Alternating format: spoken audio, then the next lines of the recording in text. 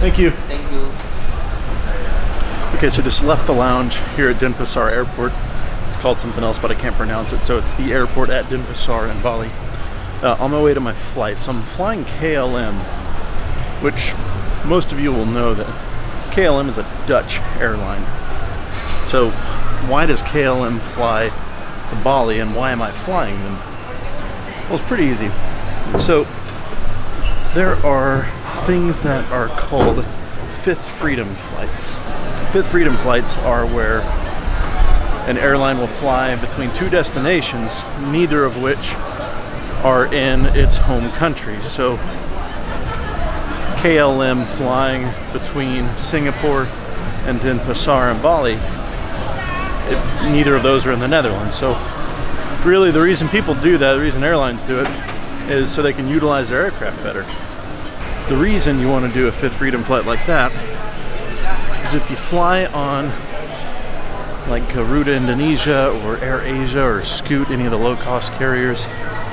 Garuda's not, it's a full-service carrier. But those are on 737s, those are on narrow-body aircraft, while the KLM flight is on a 777. It's international configured jet. So it works out really nice for me because, you know, I booked business class round trip. It was cheap, it was $400 US, which is really, really cheap. So I went ahead and booked business class. It's an internationally configured business class, so it's actually a really nice seat. The food is decent, and with KLM you get one of these little porcelain houses that they give out. It's just one of their traditions.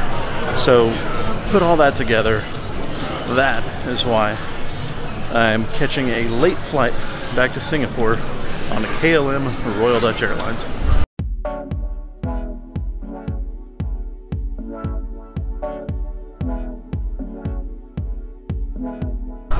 So while I was explaining that to you, I walked past my gate, so I have to backtrack just a little bit.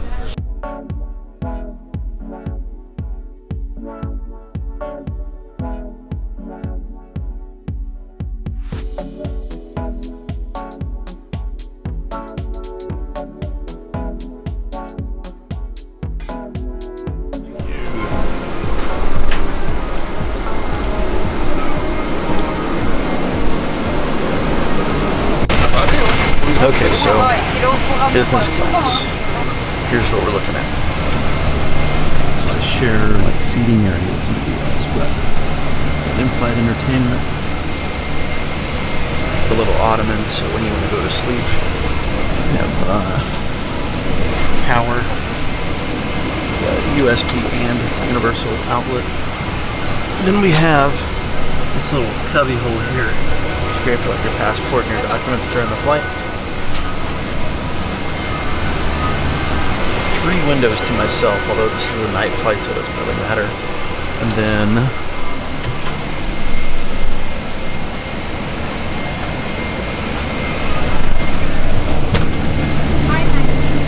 it's not a bad seat. It's comfortable. I mean, this is only a 2-hour flight, so it doesn't really matter anyway, but still, it's excellent. And a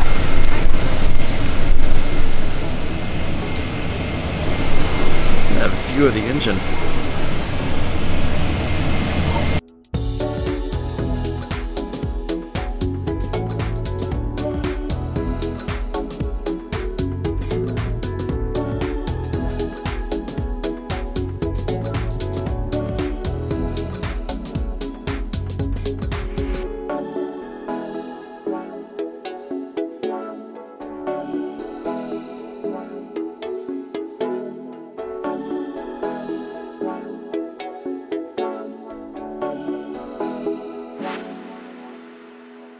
Made it back to Singapore. I think I snored kind of loudly on that flight. Sorry to the lady sitting next to me.